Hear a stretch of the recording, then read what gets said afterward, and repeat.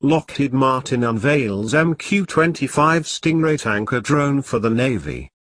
Lockheed Martin's Advanced Development Programs, better known as Skunk Works, has released concept images of its MQ-25 Stingray design, an unmanned carrier-launched tanker plane. The refueling drone will compete against designs from Boeing and General Atomics for a Navy contract to build a fleet of the aircraft carriers. The Navy's MQ-25 program seeks a refueling drone that can perform catapult-launched takeoffs and arrested landings on aircraft carriers. The tanker should be capable of passing 14,000 pounds of fuel to other planes at a range of 500 nautical miles from the carrier. Such a tanker could significantly extend the operating range of carrier-based fighter jets like the F-A-18E/F Super Hornet and F-35C Joint Strike Fighter.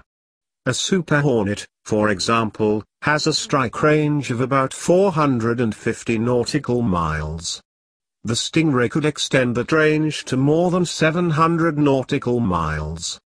While defense contractors Boeing and General Atomics are currently vying for the MQ-25 contract, Lockheed Martin just busted out a preview of a Stingray concept design dreamed up by the company's legendary Skunk Works division. Lockheed's preview actually has us a little excited.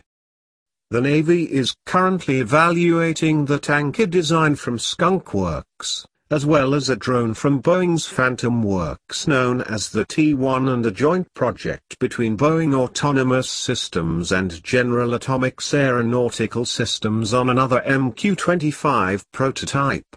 Boeing's T-1 prototype is currently conducting flight deck testing on a painted runway. Lockheed's single-engine flying wing design is somewhat reminiscent of the B-2 Spirit, though with only a slightly longer wingspan than a fighter jet. It will need to be compact, and equipped with folding wings, to operate in the tight confines of an aircraft carrier flight deck. Though the program does not call for stealth capabilities, Skunk Works' MQ-25 design's low profile could have modest stealth benefits. A spokesperson for Lockheed Martin told Popular Mechanics that it is working toward the Navy's requirements, and stealth is not one of them, but Lockheed can absolutely rapidly integrate stealth into additional mission systems. The tanker, however, is designed to carry gas, and the concept images from Lockheed show the aircraft flying with a fuel pod mounted on its belly. The aircraft design appears to have a camera and possibly sensors on its nose, likely for a remote pilot to fly the drone.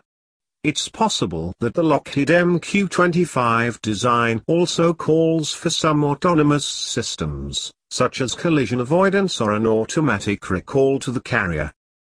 The Navy is expected to award a contract for the MQ-25 in around September of this year, with the first deliveries coming in the early or mid-2020s. Thank you for watching. Please like, share, comment, and subscribe.